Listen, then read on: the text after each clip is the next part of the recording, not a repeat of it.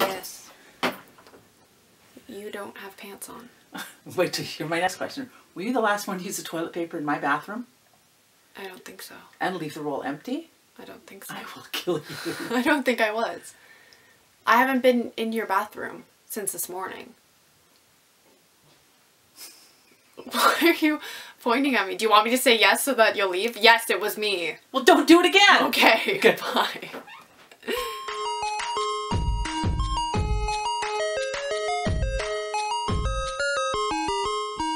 Hello everybody, it's your girl Jay, and today I am here with another Bookmoji challenge. This was originally created, I believe, by Haley in Bookland. I know that Jessie the Reader has also done it, but I honestly have no idea which one of the two created it. I want to say Haley, but I could be wrong, so I'm so sorry if I am. But this is like round 5 on my channel. I just love this challenge so much. Basically, I go to Twitter, I tweet out, hey, send me some emojis for a video, and then you guys send me emojis and I have to pair them with a book. So I chose 5 out of the multiple you guys sent me, so thank you so much for participating. But I chose 5 to match with my book, so without further ado, let us get started.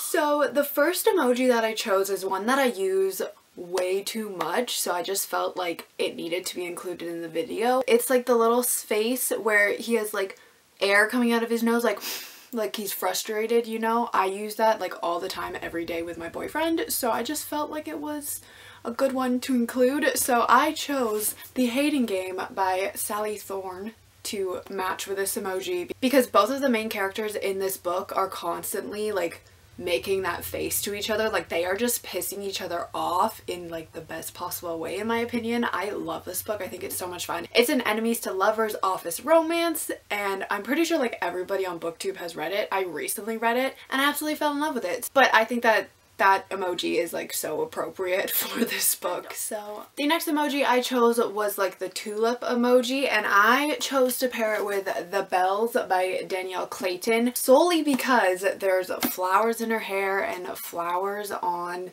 the stem of, it's not called a stem. What is this called? It's not a book stem. What is this called? I literally cannot remember. What?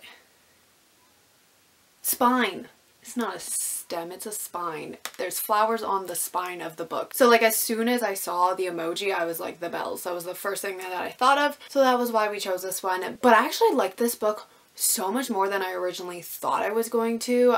I honestly thought that it was going to be a 3-star read for me, but I ended up giving it a 4.5 out of 5 stars. Like I really liked it. It follows a girl named Camellia who is a belle who has the ability to control beauty, which is one of the most sought after skill in Orleans, and she gets recruited by the queen to help save the princess who is ill from a sleeping sickness, and it's like the story of her having to decide whether or not to help the queen or not. But like I said, I literally saw the flower emoji and immediately thought of The Bells, so it had to be included. The next emoji I got sent was the little like admit one ticket. So I had a couple of books that I thought would work with this emoji, but the one that I ended up going with was Carvel by Stephanie Garber. And now that I'm looking at the book, it actually has like an admit one on the back that I didn't even know was there, but it basically is like a once a year performance that you have to be invited to. So hence the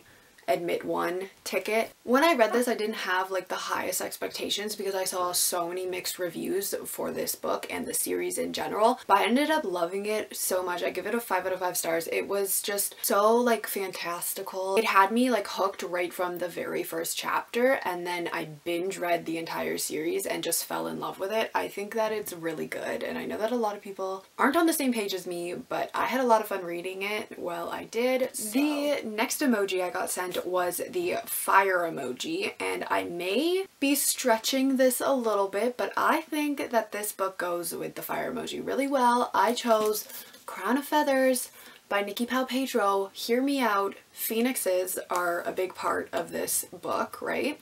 Phoenixes come from fire, you know, the ashes of the fire. So Fire, Phoenix Bird, Firebird, okay? Do you see where I am going here? Also, I just really love this book and I wanted to include it in a video. The book follows Veronica and Val, two sisters who have always relied on each other. Veronica has wanted nothing more since she was very young to be part of the Phoenix Riders, but Val just thinks that they need to stick together no matter what. But then Val ends up betraying Veronica in a huge way, and Veronica sets off on her own to find the Riders, and it's like the story of that.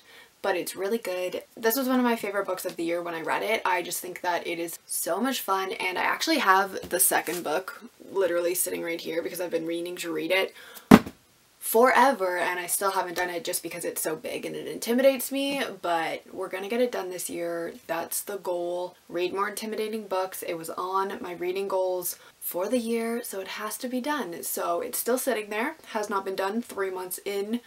4 months in, it's April now, but eventually it will. And then the final emoji that I got sent was a little like egg timer thing. I chose to pair that with a book that they're kind of like racing against the clock, and I chose These Violent Delights by Chloe Gong. It is a Romeo and Juliet retelling set in the 1960s Shanghai, but they're like racing against the clock because they're trying to find the cure for this disease virus thing going around. So they need to like save their whole city and work together, that kind of situation. But this is another one that I freaking loved so much. Basically all the books that I chose I rated really highly, like 4 out of the 5 were 5 out of 5 stars, and then The Bells was 4.5 out of 5 stars. So basically this video is just like my way of getting to talk about books that I really like apparently and recommend that you guys read them. So I just think that you guys should all read these books because I really like them and hopefully you will too, and then we can talk about them. They are all pretty hyped books, so I feel like everybody has read them at this point, but if you have not, this is your sign to read them. Thank you. Alright everybody, so that was my Bookmoji challenge round 5, I believe, on this channel. Let me know down below if you have read any of these books and what you thought of them, and I will see you all in my next video. Goodbye!